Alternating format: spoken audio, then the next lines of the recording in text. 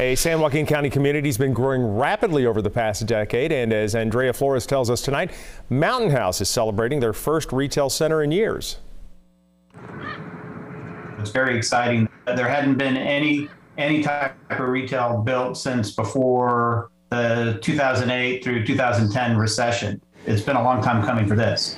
Several new businesses moved into a retail center that just opened up in Mountain House. Pizza place, a sandwich shop, a dental office, a homework club, and a jiu-jitsu studio. The types of things that in a growing community like Mountain House, the families won't have to go all the way over to Tracy anymore to get these services. Stephen Pinkerton says Mountain House has grown rapidly in the past decade. We've primarily been a family community for our first 18 years. From about 9,000 people in 2010.